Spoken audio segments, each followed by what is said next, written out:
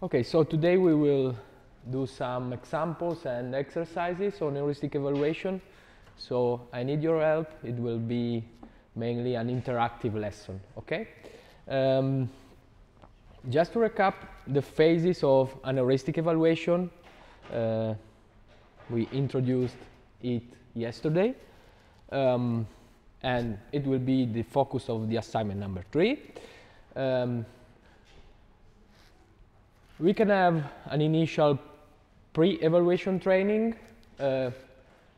during which the design team introduces to the experts the particular domain of the interactive system, because just remember that an expert in HCI is not necessarily an expert of the medical domain, for example. So if your system is in the medical domain, it can be important to have this pre-evaluation training. In the assignment 3, you will probably need to introduce a little bit the evaluators with your system, your solution, just to explain which is the main purpose of your idea, of your prototype.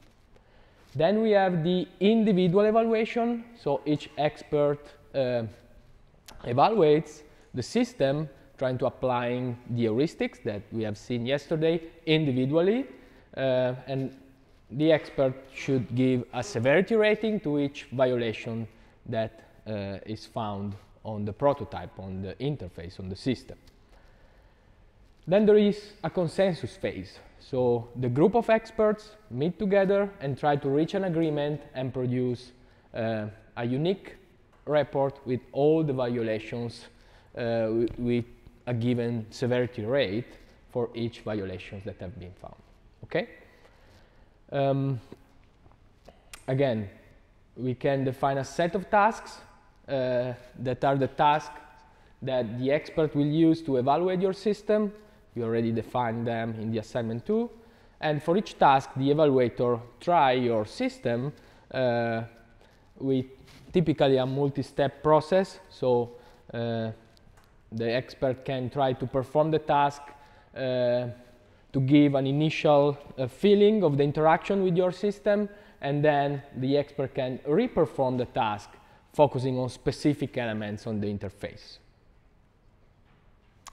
Where we can find problems in this kind of evaluation, in different parts of an interface, we can focus on single elements like buttons, images, labels. We can focus on similar elements that can be compared. So we can check how the buttons of your interface are displayed, and if there are inconsistencies between these buttons, for example.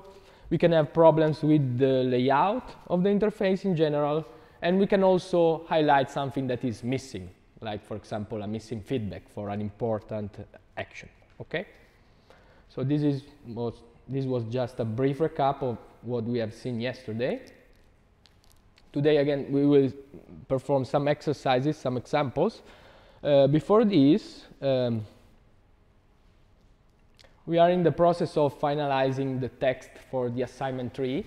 It will be out, I think, by the end of this week. Basically, we will create pairs of groups. So each group in this course will be assigned to another group, and vice versa. And each group will receive at least 2 heuristic evaluations for each prototype. Okay? So this clearly works well with groups of 4 people. I've tried to summarize how you can conduct the assignment in this wonderful chart. For example, here we have 2 groups, and for example, 2 people can focus on one prototype, and the other 2 components can focus on the prototype number 2. So for example, here, A1 can do the evaluation for the prototype 1 of the group B, and B can take the role of the computer, and then they can swap the roles, and then the B1 can do the evaluation for prototype 1 of A1. Okay? The same for A2 and B2. And then B1 and B2 can meet together to conduct this agreement phase and reach an agreement and create this shared report to be given to the group A, okay? And the same happens for prototype 2, okay? So you will have to evaluate one prototype of the other group, and at the same time, you will have to simulate the computer for your prototype for helping the other group, okay? Of course, this doesn't work really well when we have groups of 3 people. In this case, unfortunately, one of the 3 components will have to do 2 different evaluations, as I summarized here in the chart, okay? We will take this into account when evaluating your assignments and your report, of course. There are, I think, 3 or 4 groups with 3 people, and so you will decide who of you will perform 2 evaluations instead of 1, okay? Of course, you will be asked to upload for the exam your individual report. So, for example, B1 will upload for the exam his or her individual report for the prototype 1 of group A.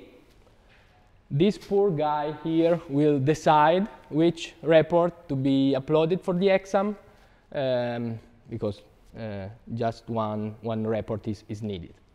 Then the shared report, the report that is produced by B1 and B2 by discussing their own evaluations, is just given to the other group, just to help the other group to decide, for example, which prototype is better and how to improve the design of their prototypes, okay? But we will not check this shared report, we will only check your individual report.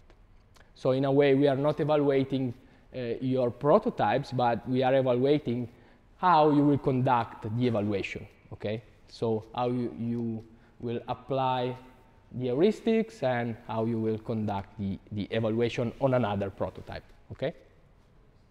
Any questions? Of course, we will explain this in detail in the text of the assignment 3. Okay.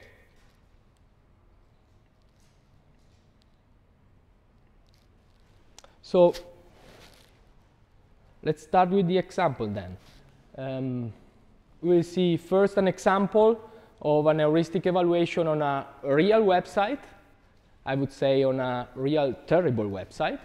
And then we will do an exercise on a low fidelity prototype taken from the last year edition of the course, just to show you maybe the differences that we have in conducting an heuristic evaluation on a real system versus a paper-based prototype. But let's start with the example. Again, the target website is trenitalia.com. For those of you who don't know what is Trenitalia, it's the primary train operator in Italy, and it offers both regional and national transports with regional and national high-speed trains. High-speed trains are called Frecciarossa. I've listed here some tasks that can be useful for you now to spot, I think, several problems. So you can open the website on your laptop and try these 3 tasks. The first one is explore the offers proposed by the website and buy a discounted ticket. The second task is buy a Frecciarossa round trip from Turin to Rome for the winter holidays. And the third task is chat with an operator for receiving support, okay? So you can freely explore these tasks in the website, trying to find violations of the 10 heuristics that we have seen yesterday. And in performing these tasks, this is a suggestion to find even more problems. I suggest you, if you have an account, try to log in the system and maybe also try to change the language of the website, okay? So again, this is the website, and you can try to perform these tasks looking at the heuristics that we have seen yesterday. And I've also reported a possible template for reporting each violation, which is actually similar to the template that you will use in assignment 3. So as we have seen yesterday, each violation should be reported in detail following this template. So there is a number of the violations. Then there is the link to the heuristics, the heuristic that is violated by the error that you find in the interface. So you can report the heuristic number and the heuristic title. And then you have 4 different fields. So where the issue occurred, so in which part of the interface you found this violation. What, so a description of the problem. The why, so why you think that this is problematic for the user. And also the severity, according to the scale that we have seen yesterday, from, I would say, 1 to 4, because 0, if you remember, is used just in the consensus phase. And there is also an example. So this is a violation, number 1, related to the heuristic number 4, consistency standards for a given website, I don't know, where specify your language. So in the part of the interface that allow you to specify the language, the what, the app uses save for saving information, except here where it uses store. And why this is a problem? Because it is an inconsistent terminology for the same function in the application, which can create confusions. Severity, 3, okay, according to this evaluator. It's just an example, of course. So you have 20 minutes to explore this website, and then we can discuss together and try to reach an agreement on the violations that you will find, okay? Try to work individually if you can. Of course, today you can also discuss if you want with your colleagues. So 20 minutes from now, and then we will discuss together.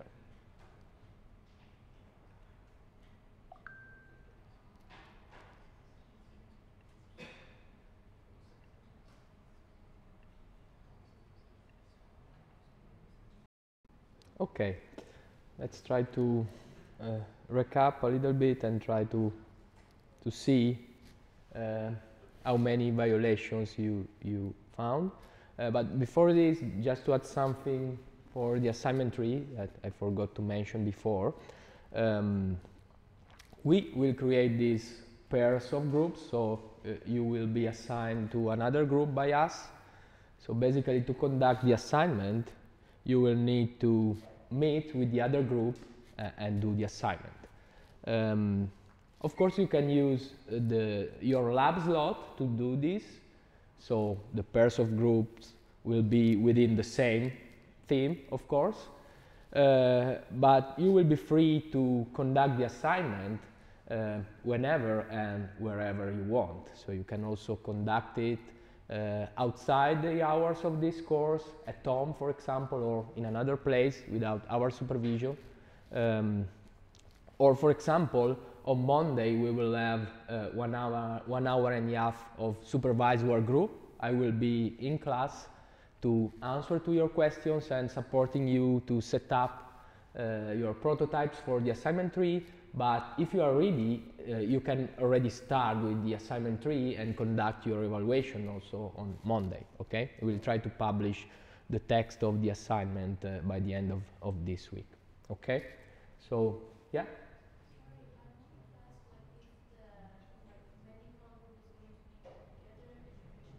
Yeah, exactly.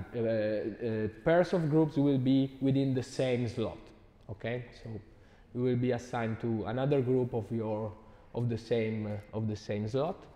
But again, you can also maybe divide your evaluation, your assignment 3 in multiple sessions with the other group, because maybe you have half an hour free today and 1 hour tomorrow. You can also split your assignments in multiple moments.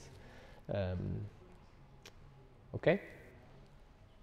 And again, we will stress this multiple times, I know, but it's really important to conduct the evaluation first individually, okay? Because the problem is that, for example, last year we received, I would say, several individual reports that were actually the same within the group, okay? And this will be a problem for you because, as you may understand, you will receive a bad evaluation from us if we find individual reports that are actually the same. Any questions? Okay, let's focus on the Trenitalia website. Did you find some violations? Yes, no? Yeah, at least some. So let's start with the first heuristic, which is, if I remember correctly, visibility of system status. Did you find some violations related to this heuristic? I have some examples, but I'm curious about your findings.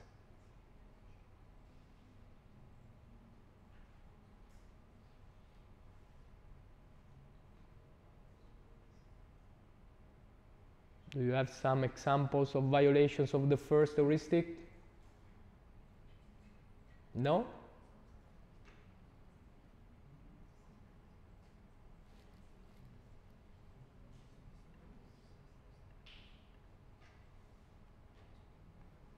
This could be a problem because there are a lot of violations of this heuristic, but it's the first exercise, so it's probably normal.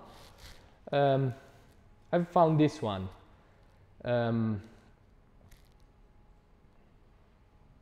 So, of course, this heuristic is related to the visibility of system status. So I'm reading the description.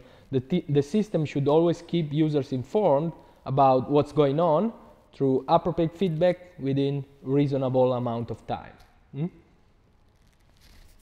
And here, for example, I've tried to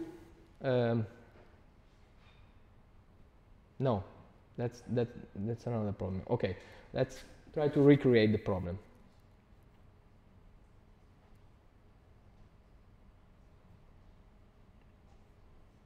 I'm here, I am on the website. I can look for some train tickets, but now I want to log in, okay? So let's put it in English. So I click on customer area, maybe, yes. And I can insert my username and password. So my username is this one. This is a little bit strange, but anyway, let's focus on the problem of on another problem. I have the username, the password, login, and that's fine. I'm authenticated on the website. Here I've noticed something really strange. I don't know if you noticed this, but what's the problem here? It's not the problem that I'm trying to highlight, but it's another big problem of the website.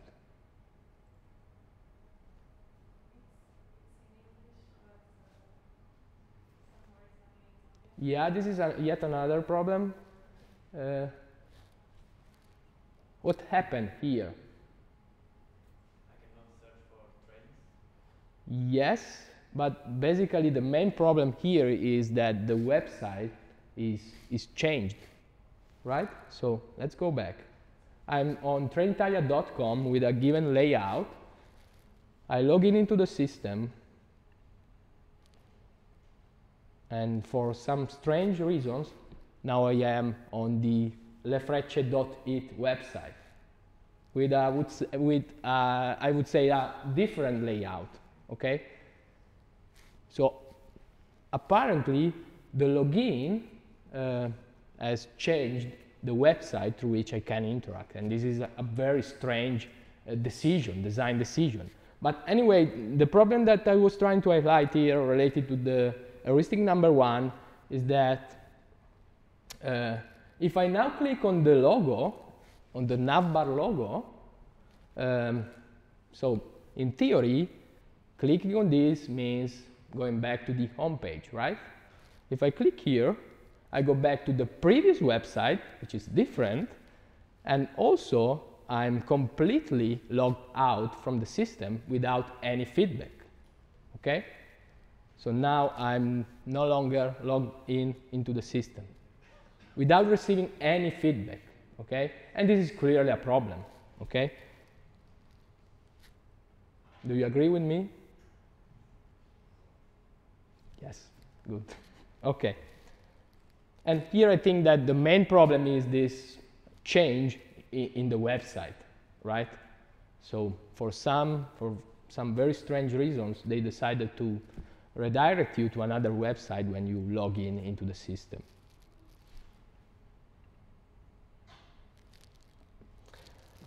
Any example of violations of heuristic number 2? Match between system and the real world.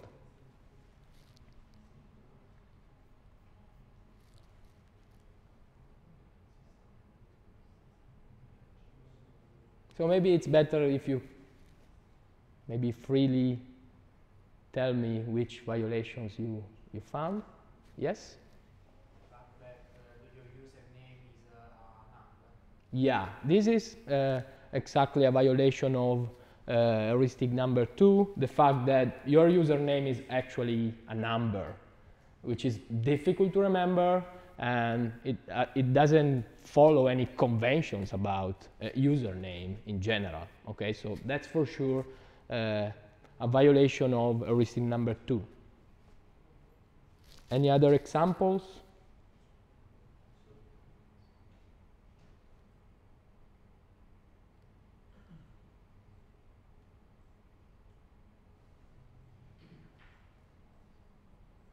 So please tell me the violations that you found, even related to other heuristics. Yes? Maybe on the website in Chinese, Mm-hmm. it doesn't do any booking at all. There is no. Okay. Yes. So if I try to change the language and I try to set up the website in Chinese, I have this very, very strange and I would say terrible layout. And also there is no way to look for a train ticket. There is no form to search for a train ticket, and this is really strange. So the fact that the website is adapting to a given language or a given culture, I would say, is not necessarily a bad thing. But honestly, this is a very terrible layout, I think, also for Chinese people. So yes, and this is related, in your opinion, to which heuristic? I was trying to understand. Maybe it's about consistency standard. I'm not sure. Yeah, probably it's about consistency and standards. Yeah, I agree with you. Of course, sometimes there can be some overlap, so some problems could be potentially classified under multiple heuristics. It depends from the point of view, and but yeah, this can be, I think, classified in this way. Is it a level 4 or? Sorry? What level is it? It's your choice. I mean, in my opinion, this is a severe problem. So I would say that for Chinese people, this could be classified as 3 to 4, because probably the website is not usable at all, because there is no form. You cannot search for train tickets. Any other violations? Your colleague mentioned the fact that and I've listed this here in the slides. I will upload the new version of the slides with my examples. When we set up the English language, there are still some labels that are in Italian. Okay, so for example here, let's go back to English if we can. Yeah. So the language is English, But here, for example, in the offers menu, there are some words that are still in Italian, and this may create confusion, probably, to English people. And this can be classified as a violation of heuristic number 2, right? Match between system and the real world, so follow conventions and familiar language for the user. And the other very strange thing is that, look at this, if I select Italian for the language, I have a lot of offers, right? If I select English, again, I don't know why, I have a limited set of offers, right? Why? I don't know. But this is clearly a violation. I've also listed it here. I don't remember where.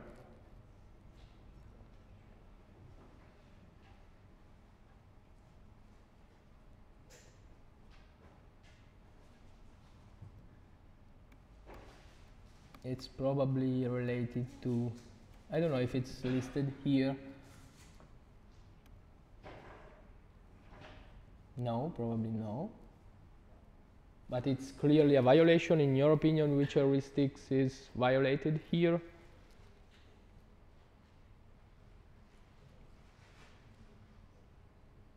Probably consistency standards, right? So there is no consistency among different languages here, because we are providing users with different options depending on the language that is selected. Okay? Any other violations? Any other examples? About heuristic 10. Yeah, heuristic 10, that is about documentation, right? Yes? In Italian there is a section in assistenza in which you can find the guidelines. Yeah. Something, but in the other languages there is not. Okay. Okay, this is similar to the example that I've mentioned now related to the offers, but is related to documentation. This is the reason why, for example, this problem could be classified both under heuristic number 4 and heuristic number 10. We have a section related to support in Italian, and if we change the language, there is no section about support in English, for example. So there is no consistency, and in English, of course, it's difficult to have some support because you cannot find the appropriate section. Yeah? Other examples? Yes? When the page is smaller, ads cover all the screen. Okay. So you have to scroll down to see anything. So basically, half the screen is covered by ads, and if you go down, you see still ads. Okay. Yeah. So there can be a problem with the responsiveness of this layout. So of course, this is the main task, right? Searching for train tickets. So in theory, this search form should be displayed on top of the page when I resize the layout. And so this is probably a possible violation of heuristic number. It's probably about minimalistic design. I actually put it as 7, but Yeah, 7 is 7 is flexibility, and yeah. I think it's up to you. You can decide if you can classify it under 7 or under 8. But yeah, that's for sure a possible violation. I would say with a low priority rating, right? Yeah, okay. Yeah, I agree with you. Yes? And the home page, if I write station with all letters in uppercase or lowercase, it says me it's wrong. Really? And without clicking on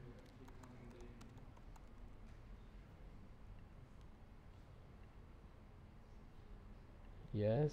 I don't know, Torino.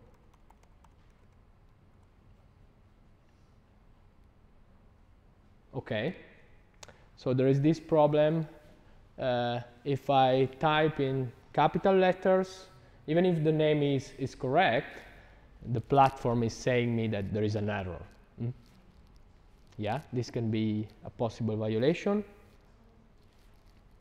So just to recap, let's see if there are other interesting examples from my side.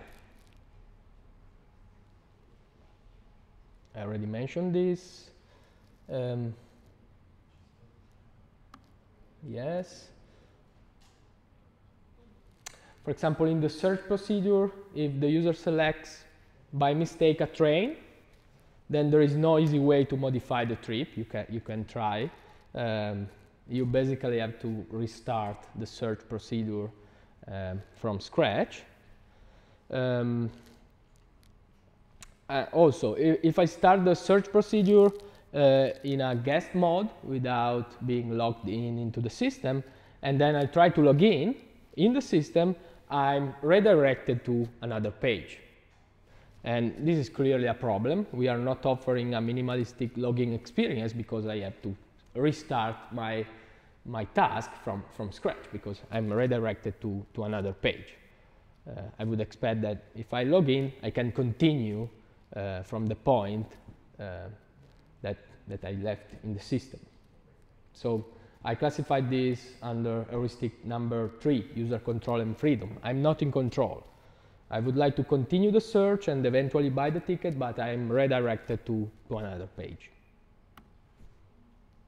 Okay, we can skip this.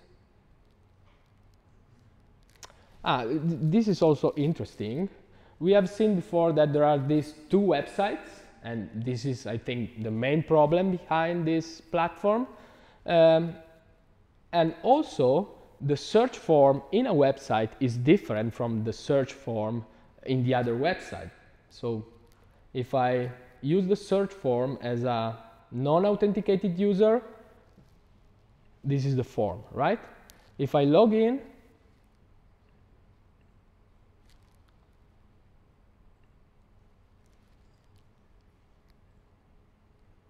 and I try to purchase a ticket, there is another search form that is slightly different than the previous one. Okay, so there is no consistency. Do you agree with me? So this is probably a violation of heuristic number 4, heuristic about consistency. And then you can look at these slides when I will upload them to see the other possible violations.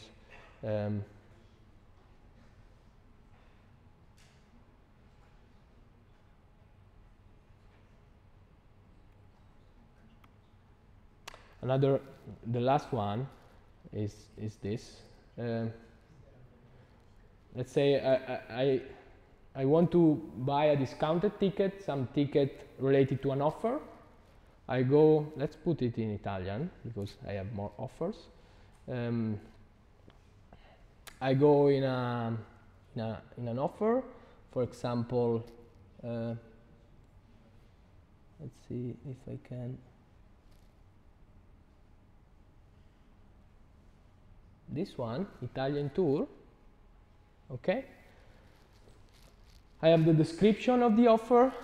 I have a dedicated button for probably, at least in my opinion, buying some tickets related to this offer. I click here and no, in this case it's working because I have this still different search form. This is a problem, but it's in some ways related to the offer that I selected. But there are other offers that redirects you to the traditional form in the home page.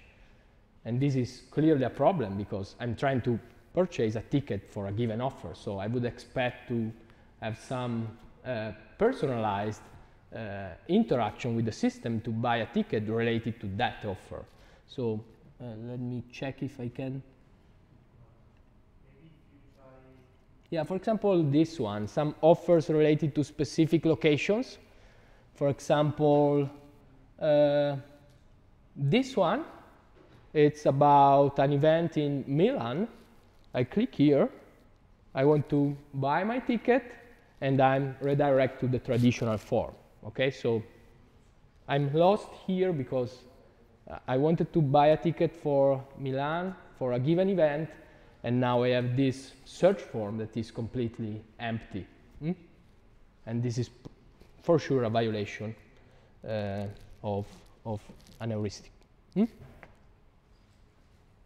Okay. This was an heuristic evaluation conducted, of course, in 20 minutes on a real system. Let's try to do the same exercise on a low fidelity prototype. Okay? You can find online the slides about this exercise. It's just to see the differences between a real system and a paper-based prototype. You will probably see that it will be more difficult to find violations here, mainly because you don't have colors, you don't have too many screens, and so it's probably more difficult to find violations. And also you will probably discover that some heuristics only apply minimally to a prototype on a paper, on a sheet of paper. So I selected this, this target prototype, Real Deal. It's taken from the last year edition of this course. It was the pre-feedback version, so again, don't use it as an example of a good prototype. Actually, I've included the high-level diagram of the screens to show you how the prototype worked. Let me see if I can show you the prototype. It's this one. The app was called Real Deal. It was related to a given topic of the last year edition that was digital well-being. Basically, this application was intended to support users to meet in person to avoid problems like overusing technology, alone, and so on. So this application supported users to meet in person, basically by giving you rewards and tickets for in-person events that you can share with other people to meet in person, okay?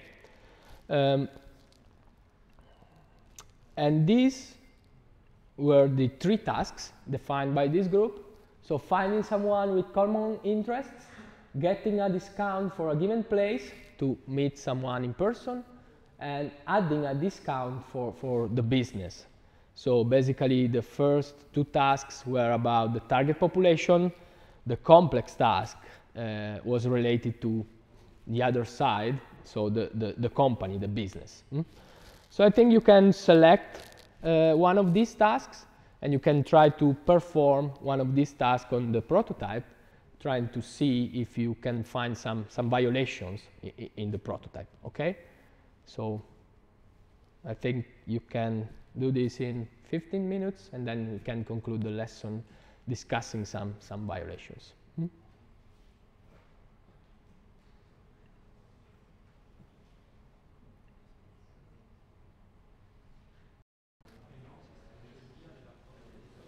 So let's try to wrap up the lesson. I've uploaded the updated versions of the slides with my examples of violations that I found on the Trenitalia website. So if you want, you can also check my examples and try to get some inspiration. But let's focus on the low fidelity prototype. Were you able to perform the tasks on this prototype? No. So this can be a problem, and it's actually related to one violation that I found, but let's see if you also found the same one. So did you find some specific violation on this prototype?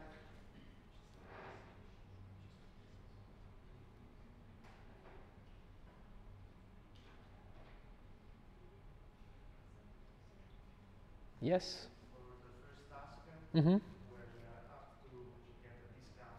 Yeah. I found a evaluation of the consistency standards Mm-hmm. because I could not understand whether the deal is a discount or the voucher is a discount. Okay. So I could not understand whether I have to download the deal where I see from the list of deals, Mm-hmm. or if I need to go to my vouchers and then download the voucher to get the Okay. discount. So I think, yeah, that's for sure a violation. I think that here we have probably two different problems.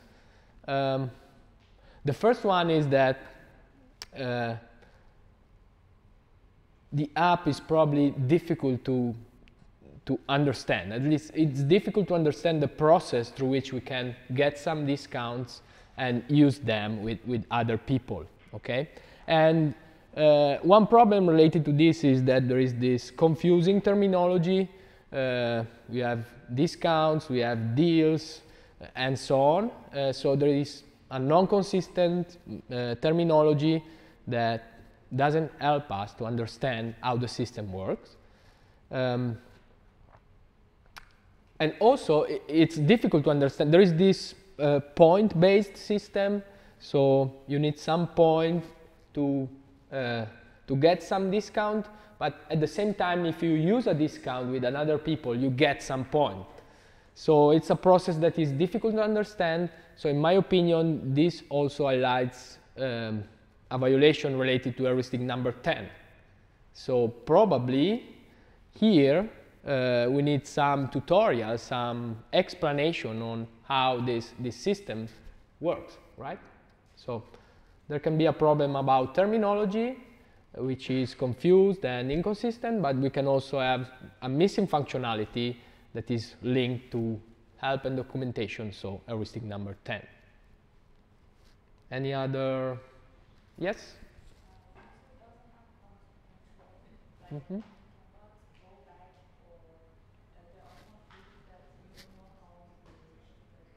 Okay. Users in some part of this prototype have no control on the process. So for example, you cannot easily go back to a previous screen because there are no back buttons here. You can probably use the back button of the phone, but it would be better to have some explicit way to go back, even in a mobile application. And that's for sure a violation of heuristic, I think, number 3, that is related to user control and freedom. Other examples?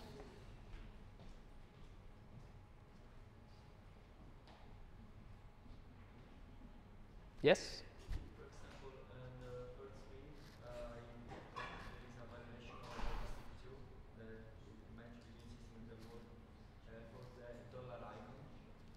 Okay, the dollar icon is... I can understand what it means. Where is the dollar icon here? In the first. Ah, in the third, sorry. Next to the Yes. There can be a problem related to the meaning of the icons that is a little bit unclear.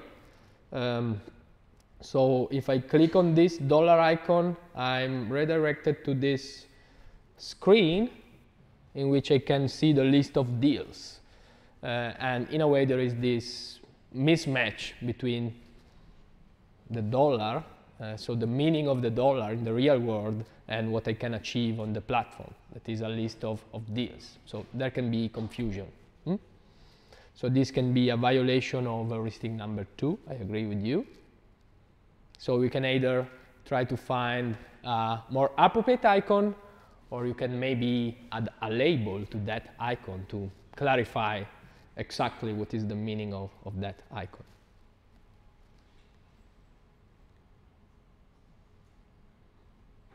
Still on the, yeah, it's more related to heuristic number 4, I think, consistency. Here, for example, we have this label, find friend, and here we have find new friend, okay? It's probably a small problem, low priority or a cosmetic problem, but we are not using the same labels for two buttons that probably have the same the same functionality, right? So we are using two different icons, two different labels, sorry. Other examples?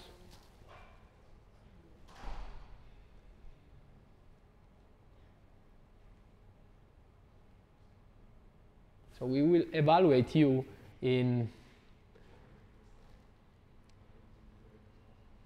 your task will be to find this kind of violations, right? And you will have to properly assign these violations to a proper heuristic. So at least one example, one other example. The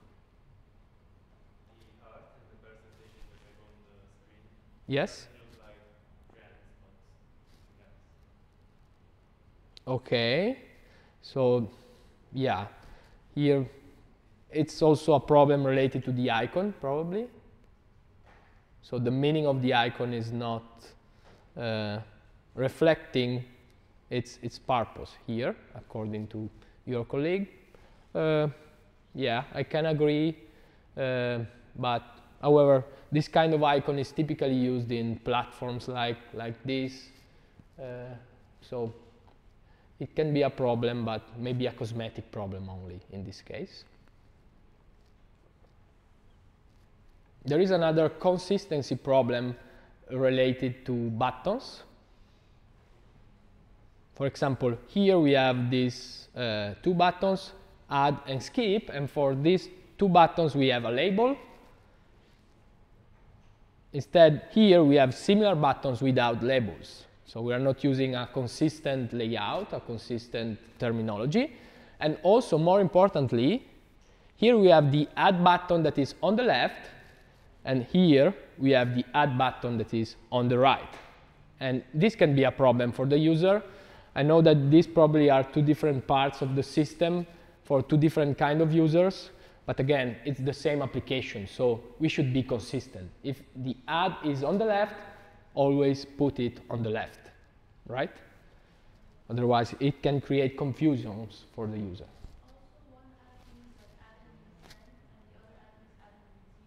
Yeah, exactly. So maybe it would be better to use different icons, or maybe adding a different label for the different buttons.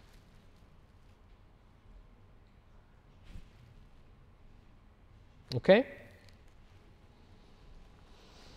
And the last problem is probably related to, I don't know, heuristic number 8, minimalistic design. So this heuristic is more appropriate for final implementations, for final systems in which you have colors, fonts, images, and so on. But it can be also applied to low fidelity prototypes. In this case, I think there is a lot of text in this mobile application. For example, here and also probably here. So a lot of text for a mobile app, and also this table, this sort of table is not so common for a mobile application. I don't know if you agree with me, but I never seen probably before a mobile application showing information in this way, okay? So we should try to follow conventions that can be found in this case on a mobile application. So we are not offering a minimalistic experience and a minimalistic design in this case, probably. Okay? If there are no questions, I think we can stop here and have a good evening and see you tomorrow for the feedback section.